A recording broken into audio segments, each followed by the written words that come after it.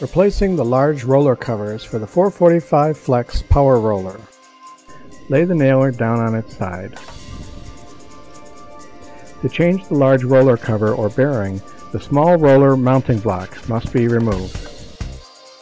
Remove the 2 hex screws from the small roller mounting block using a 3/16 hex wrench. Mounting block may need tapping to unseat. Note the location of the 2 locating pins for reinstallation. Unscrew the large roller mounting bolt using a 3/16 hex wrench. Remove the bolt with the bearing and cover.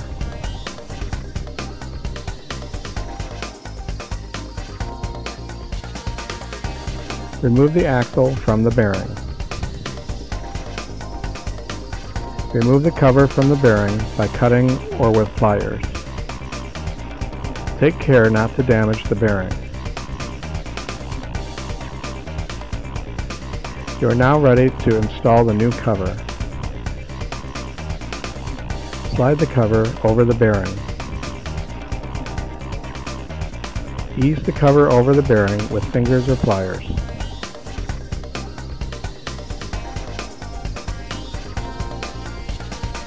Keeping pressure on both sides, walk the cover into place.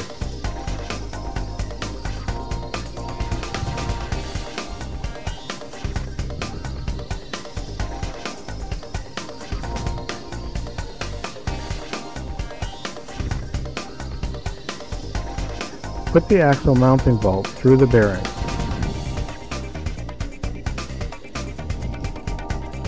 Insert the axle with roller into the flex foot.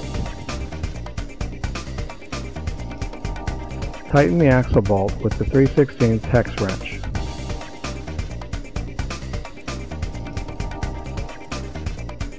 Now reinstall the small roller mounting block. Match the mounting pins with the guide holes on the nailer foot. Tap the mounting block to ensure proper placement. Replace the 2 hex screws for the small roller mounting block. Tighten firmly with the 3/16 hex wrench.